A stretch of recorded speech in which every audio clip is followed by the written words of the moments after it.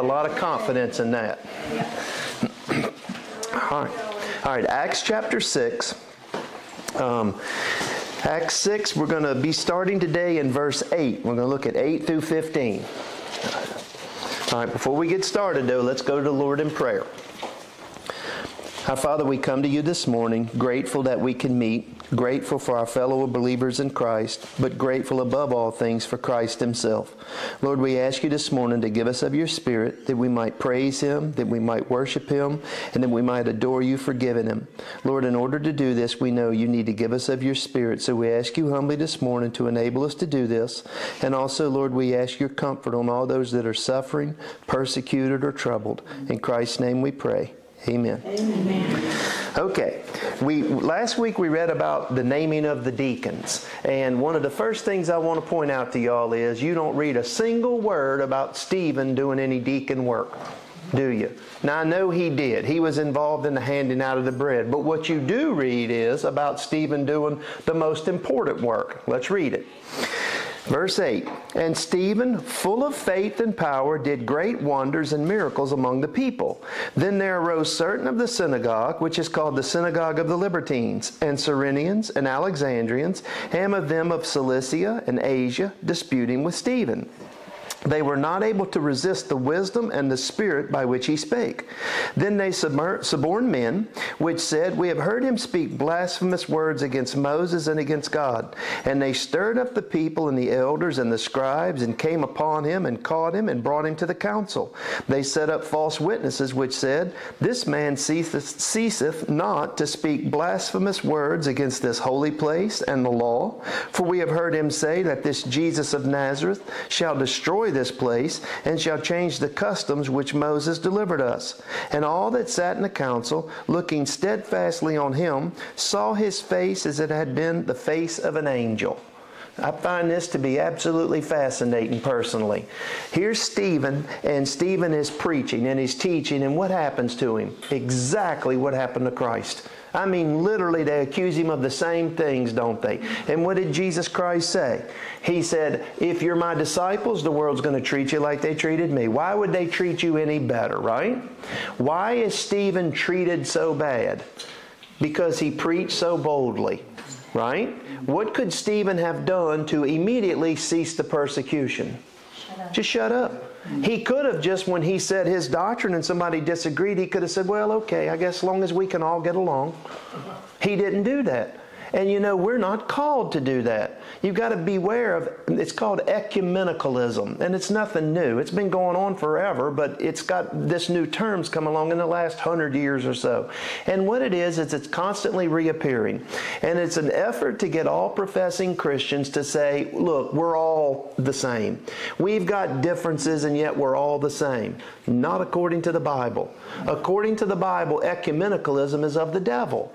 For think about the persecution that arises over Jesus Christ. What could Jesus Christ have done when they were persecuting him in the temple? He could have made the persecution stop, couldn't he? Yeah. All he would have had to say is, okay, you've got your way of viewing the Old Testament, and I've got mine. They're both correct. He wouldn't do that, would he? You know, you see men stand up, women too, for the Word of God all throughout history, and what happens to them?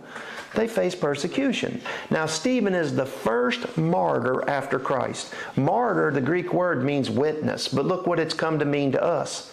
We say martyr, we're talking about somebody that died for what they believed, didn't it? But Stephen's name, Stephanus, means a victor's crown. You know, when you watch those old Greek and Roman movies and they have their sport and Olympiads and all that, when the winner wins, they put that wreath on his head. That's a Stephanos. It's a victor's crown, right? Y'all turn to Revelation 2 before we get going.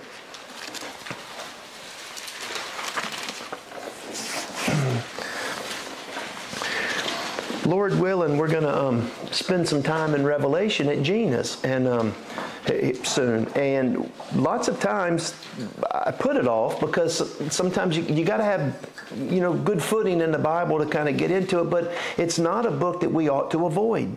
Now I want to show y'all how it's become such. When people think Revelation today, you know what they immediately think?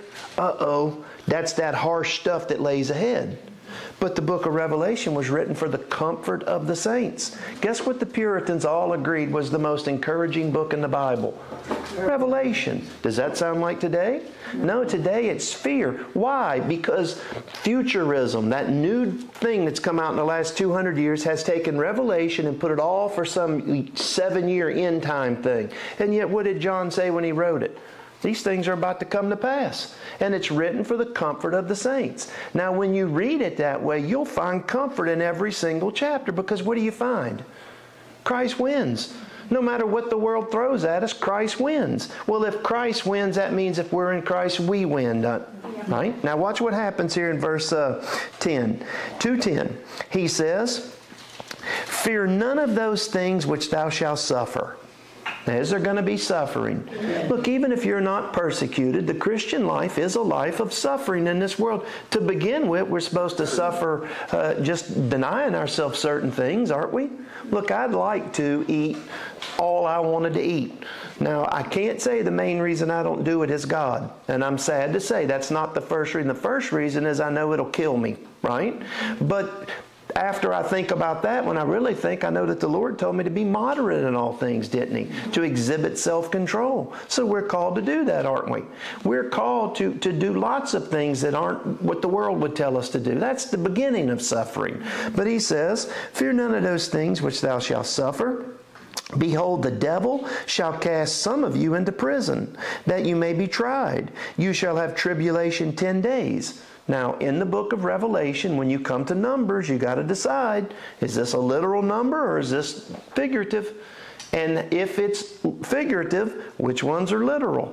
If I'm going to take them literally, which ones do I take figuratively? You can't mix and match. You got to make that choice when you begin.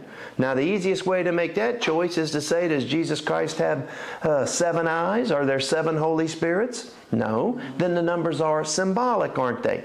But 10 is the number for just ordinal perfection in the Bible. 10 speaks of, when I say ordinal perfection, I just mean worldly completeness. In other words, we count to 10 and then what do? We start over. And that's how we do. That's why you'll read lots of times about 10 nations and 10 this and 10. It's just talking about a complete cycle. It's not the completion that we find in the number 7. That's godly perfection. Much different than just completion, okay? And I'll give you an example. We're told that the Jews murmured against God 10 times in the wilderness. Does that mean literally 10 times? No, it means they just kept doing it in cycles over and over, okay? Now, He says, "You shall have tribulation 10 days. Be thou faithful unto death, and I will give thee a crown of life." That's the Stephanos. Who's the first person that got one? Stephen. After Christ, it's Stephen. Stephen gets the victor's crown. It's a different crown. Christ did get the victor's crown, but Christ also got another crown.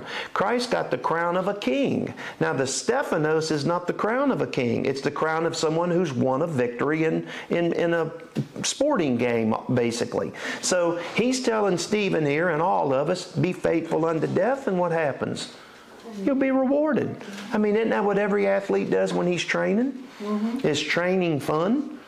It's a form of physical suffering, isn't it? And yet, why do they all do it? Because they're, yeah. Hey, y'all know there's a big thing going on right now. There's some little skinny guy that's going to fight Mike Tyson. Y'all seen that? This little skinny guy fights, and he can fight. He picks out these guys, and he has fights against them, and he can fight. Huh? He's a lot younger, too. He's a lot younger, but he's now picked out Mike Tyson, who's in 56 or so, I think. Okay? But unless Tyson throws it, he's going to kill him. He's just going to kill him. If he hits him one time, even at age 56, he's going to kill him. Have y'all seen a video of him hitting the bag lately? Yes. He'll kill him, won't he? I suspect that there's a fix in because Mike needs the money and the other guy's on the up and coming, and it would do the one guy no good to lose. It ruins his career. Whereas if he wins, there's a bunch more money and promotion. So I suspect Mike's probably going to take a dive or at least keep it even throughout. But if he wanted to, what would happen? He'd kill him. What has Mike been doing to prepare? He's been training. He's been putting out these videos. Have y'all watched the stuff he's doing? I mean, he's amazing, but have you watched what he's putting himself through? It's grueling, isn't it? Y'all ever picked up one of those medicine balls? They are heavy. And what's he doing with it? He's spinning this way and letting the guy hit him in the stomach. And he spins this way and he hits him in the stomach. Then he holds it up over his head and the guy hits him in the stomach. I wouldn't do that. I wouldn't do that for nothing, would y'all? No. Because I don't want the victor's crown he wants. Right? A person who's not a Christian is not going to suffer for the name of Christ. They're not going to. Why? Because when the rubber meets the asphalt, they'll stop. But what did Stephen do? Stephen held fast. Stephen got the victor's crown. We're probably not going to get to his preaching today, but we're going to get to the core of it. And what we find is even when they hated him and want to kill him, what did he do? He kept on. He held to the course. Okay? So this is Stephen. Now, again, we read nothing of his work as a deacon, but boy, we sure see his work as an evangelist. He preaches the longest sermon in the New Testament. All of chapter 7 is a sermon of Stephen. And what does he do? He does just what Paul did, what Peter, what Christ did. He goes back to the Old Testament and he expounds it. And what does he tell them about the Old Testament? It's pointing at Christ. They had the promise of the land, and because of their unbelief, they never received the promises. And he said, and you Jews today are repeating the exact same thing. All this is being laid in front of you, and you're just doing exactly what the Jews did in the wilderness. He ends by calling them, you stiff-necked and uncircumcised in heart. He made them so mad, they come running on him, grabbed him, and stoned him, didn't he? And what did he say as one of his last words? Lord, lay not this sin to their charge. Now, is that natural? No. This is a man that was being moved by the Spirit, okay? All right. It's ironic to me also, before we get into the details, y'all flip back over to Acts. Isn't it ironic that Stephen, the first martyr, is used by Luke as a, how would I say, as a forerunner for Saul? Because through Stephen, Saul's going to enter into the picture, isn't he? And y'all know who's going to take up the ministry of Stephen and run with it? Saul. Stephen is preaching, starts by preaching to the Grecian Jews at a synagogue who, by all accounts and purposes, Paul was probably a member of, because it's Paul's people here. Now, whether Paul was a member of the synagogue or not, we can't be sure. But one thing we can be sure of, he was there, wasn't he? When they stoned Stephen, who holds their coats? Saul. So as he's traveling on the road to Damascus, has he heard Stephen's preaching? Has he rejected it? But y'all know he said he did it sincerely. He said God didn't hold it to his account because he did it ignorantly. He honestly thought he was in the right and stood against Stephen. What's the opposite of that? It's the blasphemy against the Holy Ghost, which is what? To know the truth, to have the truth clearly made known unto you, and to know it's the truth, and yet to say, forget it. Remember when they saw Jesus perform miracles?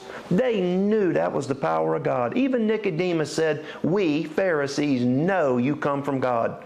And yet what did they call him that day? They publicly called him the devil. Right? That's the blasphemy against the Holy Ghost, to deny the truth that has been revealed to you. And can a person that does that be saved? How are you going to be saved if you deny the message about the person who saves you? You're not. Okay? Very simply, you're not. All right, so let's begin with this. A description of Stephen I want to start with. Number one, Stephen, it says, let's put him up here on the board. We read that Stephen was full of faith. Okay? Now, what in the world does that mean? Yeah. What'd you say, Gina? Mature. What'd you say, Maddie? Okay, y'all both got it. Both are true. Can you be saved without faith? No. Every single saved person has faith. It is a gift God gave them, the means through which He saved them. He opens our ears and makes it possible for us to hear the truth and to believe. Every saved person has faith. If you don't have faith, you're not saved. Even if your faith is as a grain of mustard seed. But Gina said it also means he was mature. He didn't have faith like a grain of mustard seed, did he? His faith had grown. Now, there's two ways we want to look at faith here, okay? We're going to do A and B. And we really can do this with faith and with the Spirit. Okay, let's start off by saying this. Every regenerate Christian has faith, but there are degrees of the faith that they have. Right? Okay, let's look at a couple examples. Y'all go to Romans 4.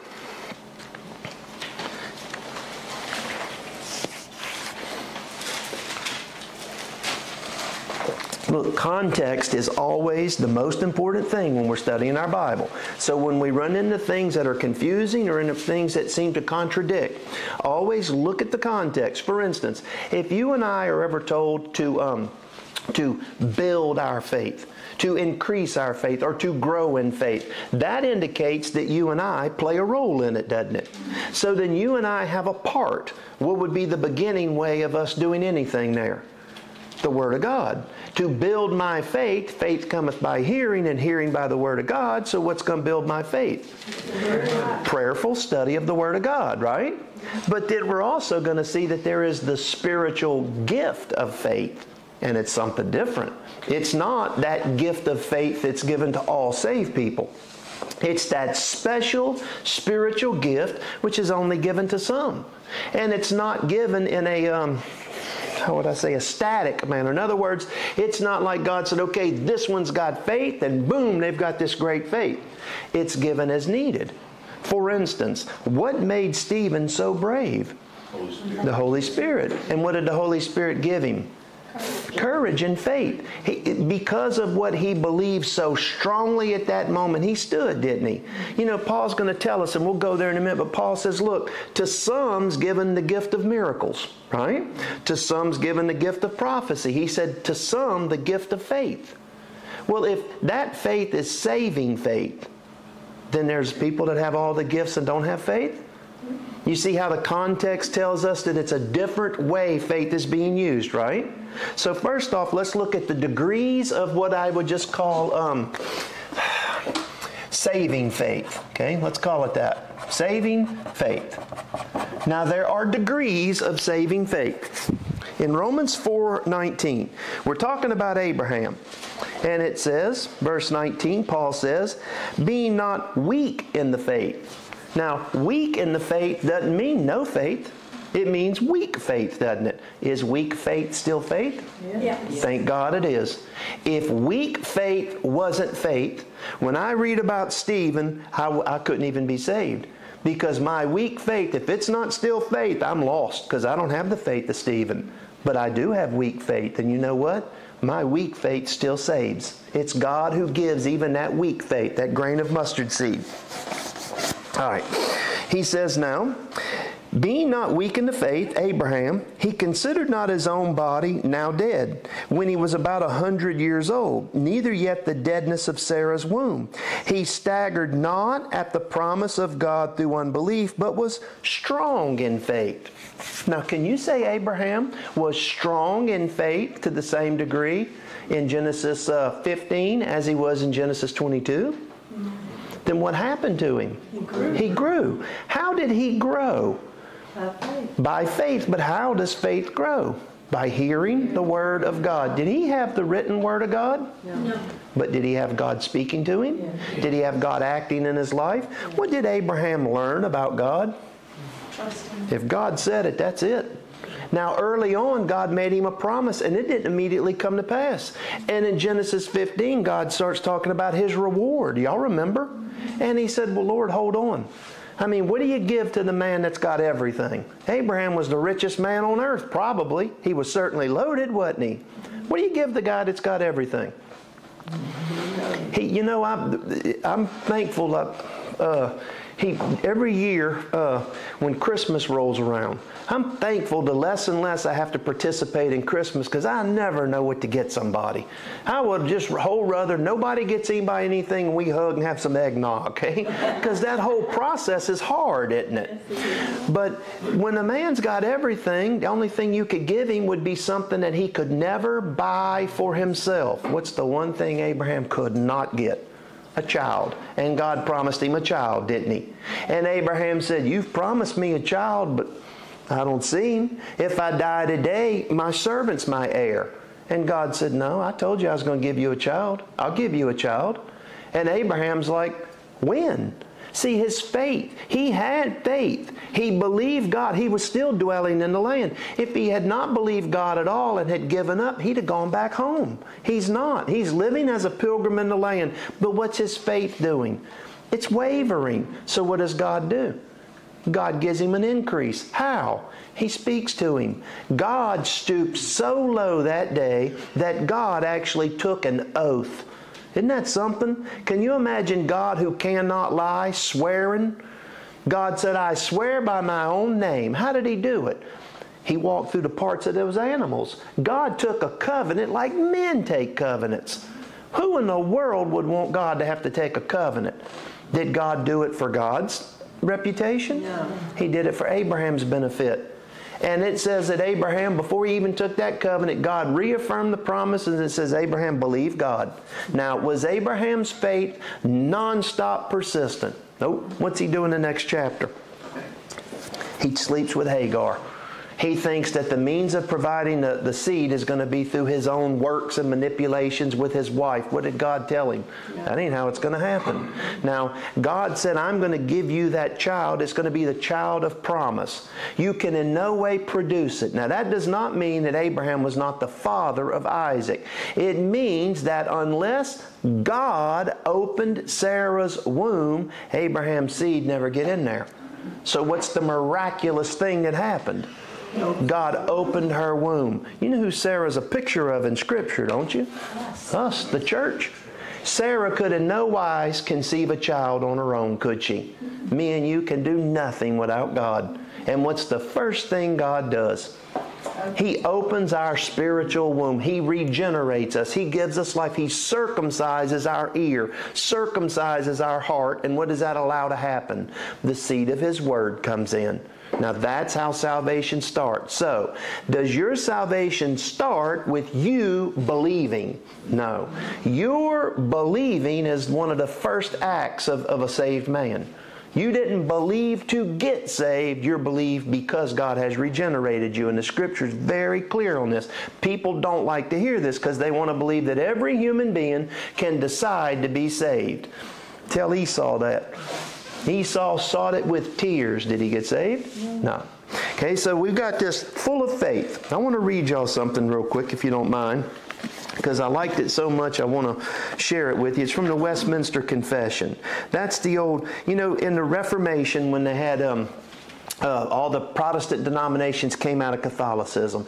Each one of them felt compelled to write a confession. In other words, they wrote a list of what we believe, the foundation, the principles. And it was good. People needed to know what they believed. And they're all really similar. No matter what man did it, two men on two different continents wrote basically the same thing because it was the same Spirit of God moving them to do this. And I don't mean they were under inspiration like the writers. I just mean it was the same God that revealed the same truth of the Scripture to them, right? But this is what the Westminster Confession says concerning faith.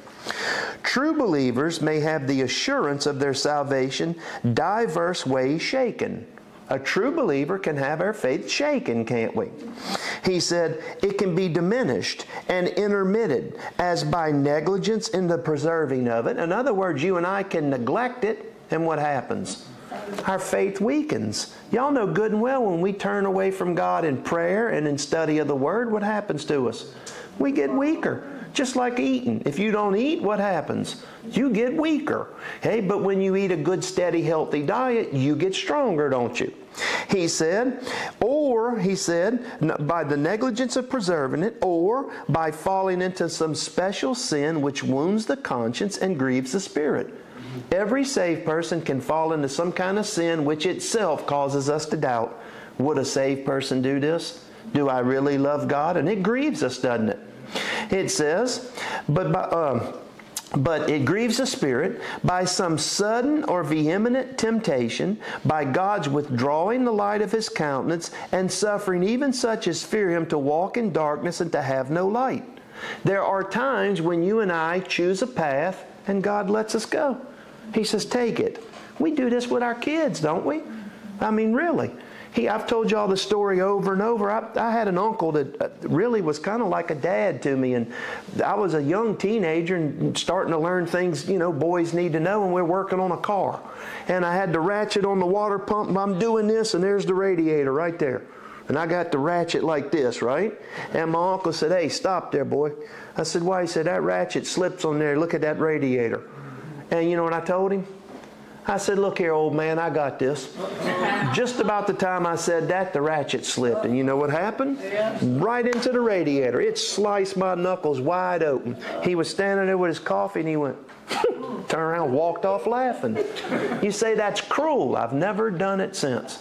Not once have I done that again. Every time I get anywhere near a radiator, the first thing I think is all efforts going that way, right? Sometimes you allow your children to do this, don't you? God will allow us to go down these paths for our own good. It doesn't mean that God sent us down. It means we made a choice and God let us have our choice. He says this, though. He'll suffer such as them to walk in darkness and to have no light, yet are they never so utterly destitute of that seed of God and that life of faith, that the love of Christ and the brethren, that sincerity of heart and consciousness of duty, out of which the operation of the Spirit, the assurance may in due time be revived, and by the which in the meantime they are supported from utter despair. In other words, a person who's saved can go down a trail, can take up a way in which they become so fallen in their faith, so weak, that they think they're not even saved, but will God ever let them go? No. That seed of faith will never fail. At some point, what's going to happen? God's going to bring you back. But during that time, how do you feel? Awful. You feel like you lost, don't you? After you've gone through it several times, you might not feel each time like you're lost, but you feel like, how could God have anything to do with me? This is all the learning process. Kids do this. I got 2 kids, and both of them are major league pouters. I mean, they're professional pouters. You tell them something, and here comes the pouting. And Sienna's old enough now that I'll tell her now, you're pouting. Do you realize the privilege that you have here? You realize how many people wish that they had this or that? And what's pouting do? Nothing. I mean, what does pouting accomplish? But you know how many times me and you are guilty of spiritual pouting? I have to remind myself, what I see Sienna doing physically, lots of times I do spiritually. And that's a bad thing. So all I'm trying to show y'all is that this first faith that Stephen had was the faith that saves, right? And because of his own action, what was the level of his saving faith? It was strong that day. I don't know what it was like a week before. I assume it had probably been getting stronger and stronger rapidly through the study of the Scriptures. But had he not been killed and lived another 20 years, there would probably been some days or weeks or even months where his faith kind of went the other way, wouldn't it? It's because it's based upon our taking in of God's promises. Faith always comes by people making a promise and keeping the promise. Why do you have faith in someone? Because they keep their word. So the more you interact with God, what happens? Your faith is built because God always keeps His word. As the writer of Hebrews said, faith is the substance of things hoped for. What's causing me to hope for heaven? Faith. And he said it's also the evidence of things not seen. That does not mean it's evidence to the outside world. They don't believe anyway. In other words, what is my evidence that those things exist? Faith, which has showed me all the things He's already done. Faith makes our hope. Does that make sense? So this is kind of one of the things we want to talk about with Stephen, but there's another degree of his faith, and it's that spiritual gift of faith. All right? For instance, do you remember when Jesus told them in the boat when they thought they were dying? He said, "Oh, ye of little faith." But little faith's faith, isn't it? Okay? We read of some people that were strong in faith. And in this particular case, Stephen is strong in faith. But go to 1 Corinthians chapter 12.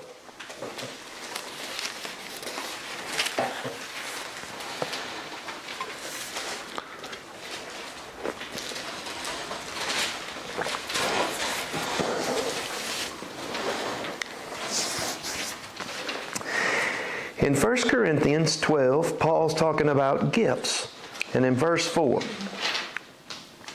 he says, "Now there are diversities of gifts, but the same Spirit." In other words, each Christian doesn't have the same gifts. Now, there were those visible gifts in that day that literally were visible confirmation, sign gifts we call them, right? Me and you don't have sign gifts today. I know people claim they do, but we don't need sign gifts. Why do we not need sign gifts? Because faith cometh by hearing. We got the Word of God, okay? But in this particular time, I'm not saying there's not gifts today. There are gifts. God puts all the members in the body as it hath pleased Him.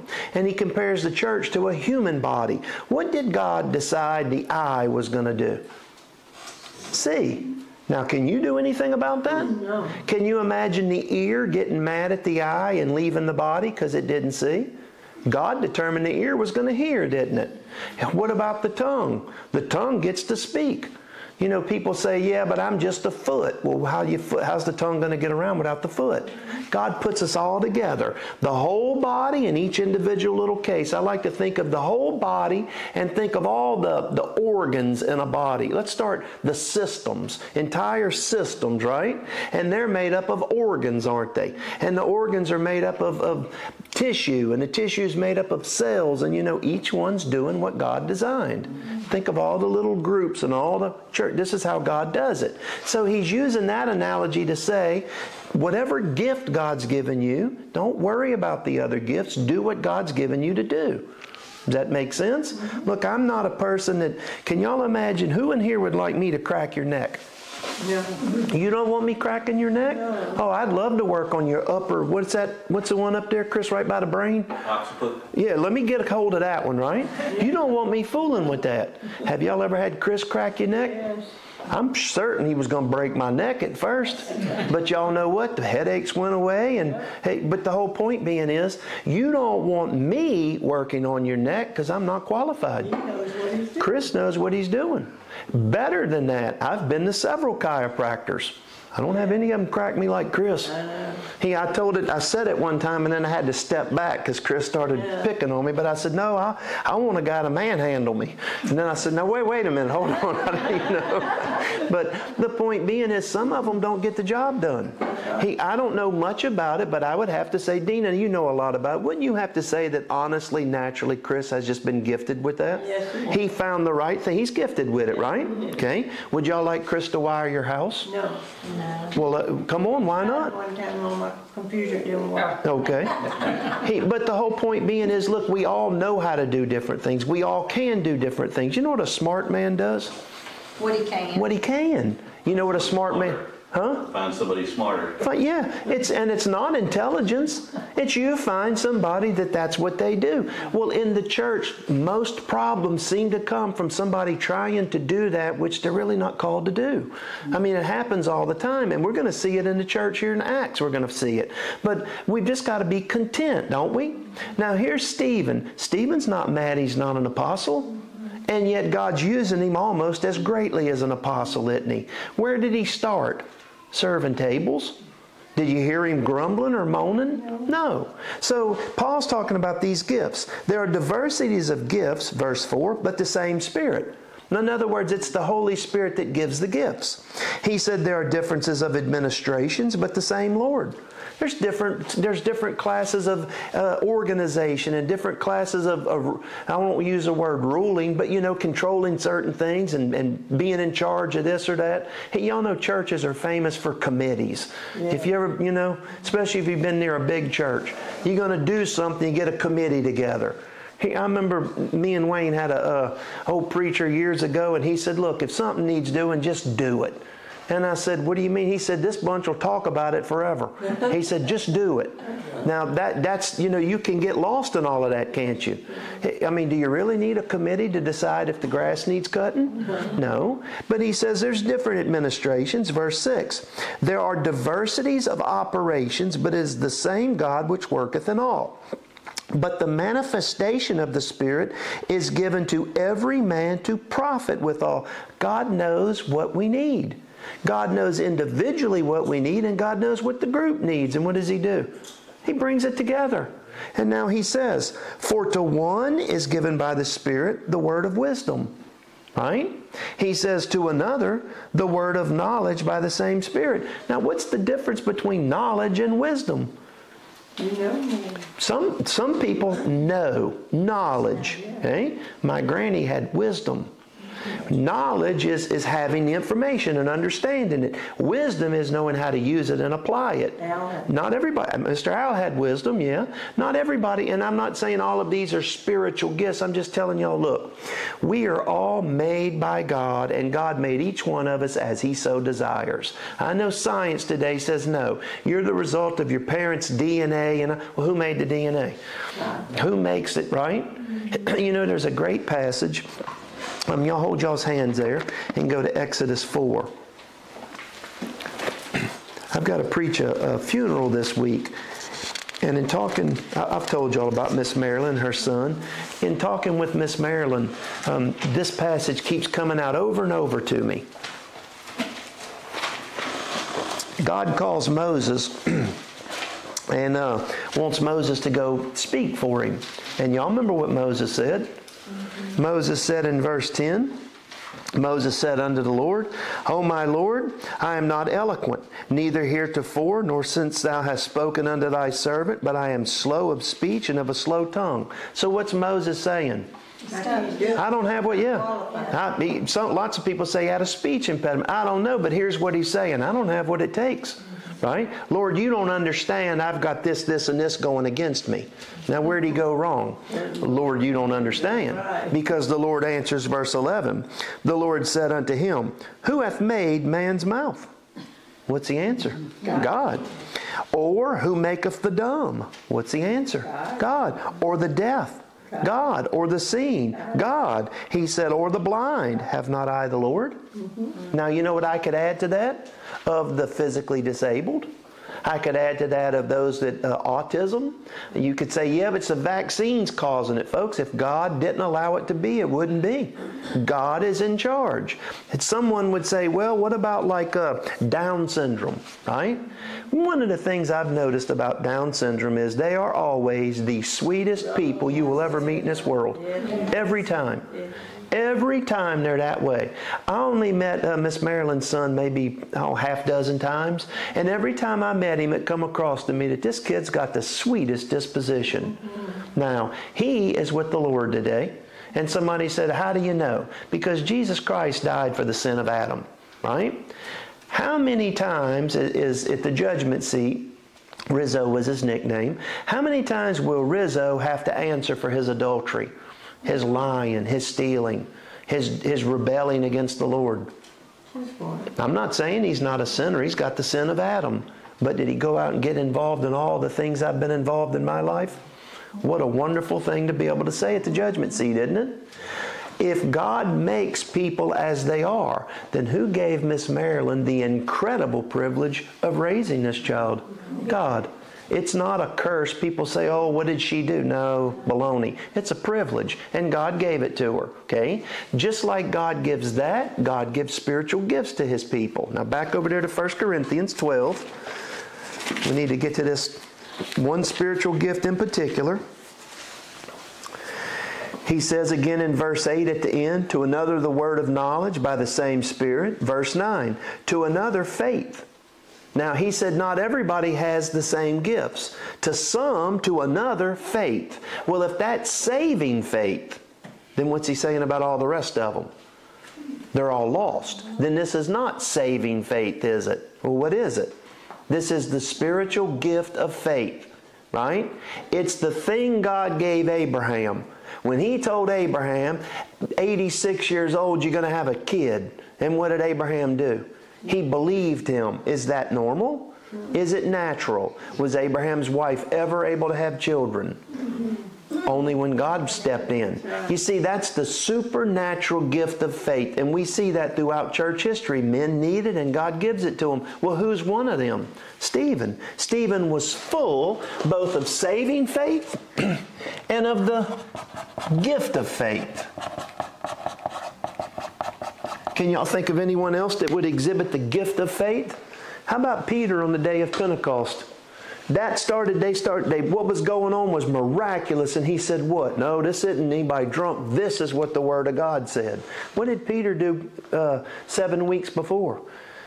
Denied the Lord 3 times. Did Peter then go on to make more errors later after Pentecost? Yeah. Paul had to correct him. What's that tell you about the gift of faith?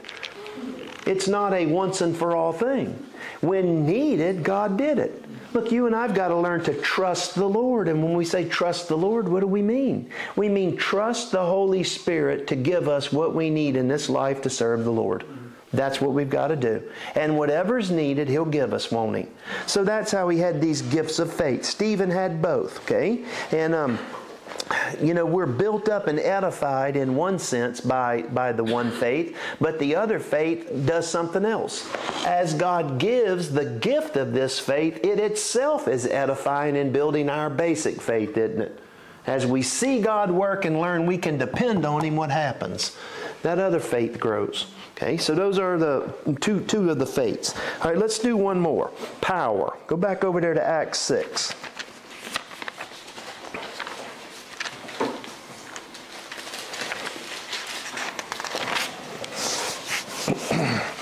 Acts 6:8 says this of Stephen. And Stephen, full of faith and power. I love the Greek word that we get power from. It's where we get dynamite from. Power, explosive power, right?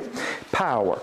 He had power in the visible signs to do the wonders and miracles. We know he did that because it says he did great wonders and miracles among the people. Now that he did by the power of God, didn't he?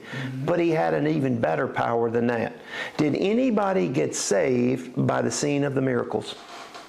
Do y'all realize everybody in this audience saw the miracles, and what did the majority of them do? Stoned him. Do you see why those miracles don't save, do they? Faith doesn't come by seeing, it comes by hearing. It's one of the sure signs of election, absolutely for sure, that people could see the miraculous things they saw and not believe. You want to talk about a testimony to the obstinate nature of a sinner? That's us. Will not be persuaded, will we? You know what the root meaning of the word faith is? Persuaded. Persuaded.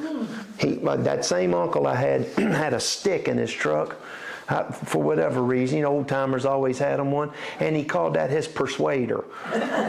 You know what that means, if he's got to persuade somebody, right? But faith is to be fully persuaded. Persuaded by who? God. Now, how does God persuade us? By His Word. I mean, what makes you think there's going to be a new heaven and a new earth?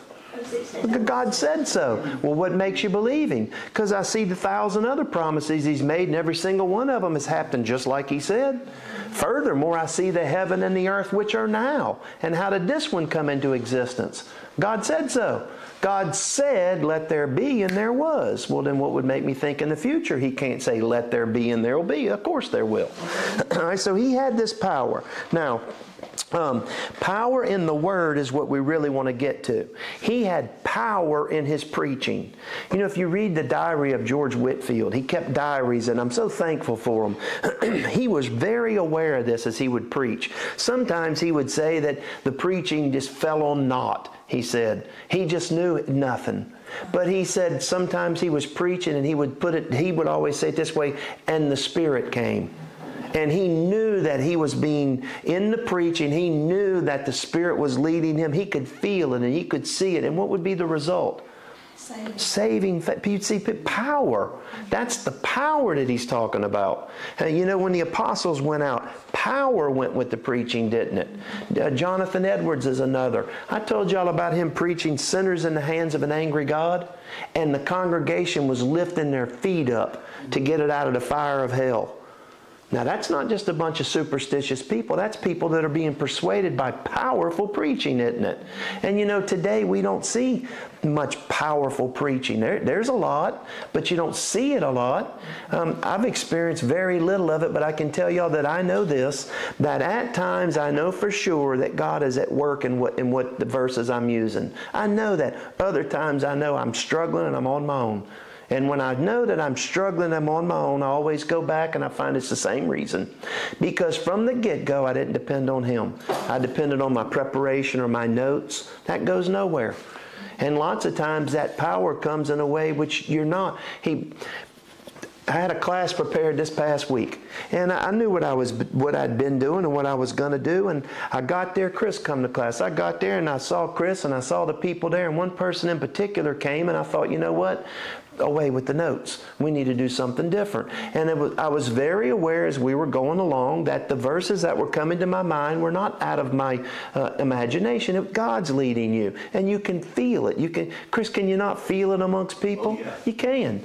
I've told you all the time, sometimes you'll go where there's multiple preaching. And it doesn't mean because sometimes nothing happens. Spurgeon would talk about this, that some days he just felt the leadership of the Spirit unlike other days. This is what Stephen was under. This is why people get saved. The preacher can't do anything. All the preacher can do is share verses. Now, what happens is, when you go when there's multiple preachers, sometimes a guy will preach. Hey, one time always comes to mind in particular. I sat and listened to this guy preach, and everything about it was phony. Everything about it was an appeal for attention. And everything about it was about him, about the presentation. It felt like he was trying to sell me a car. You know what I mean? Mm-hmm. And it did nothing. But he used good words and fancy language and his hair, and you know what I mean? The next guy got up. He's from DIP. Y'all know what a DIP accent is? Okay. Yeah, Chris does, I know. People down DIP have a different way of talking. They just really do. I enjoy it. It's like a Back Bay accent, Gene. It's kind of real similar, right? He got up and butchered the English language. His grammar's horrible. He spit all over, but he went through this thing, and you know what? There was power in it. Christ was glorified. Your eye was taken off the preacher and your mind's eye was put on Christ. Only the Holy Spirit can do that. The other guy had a much better presentation, but it didn't do anything. Why?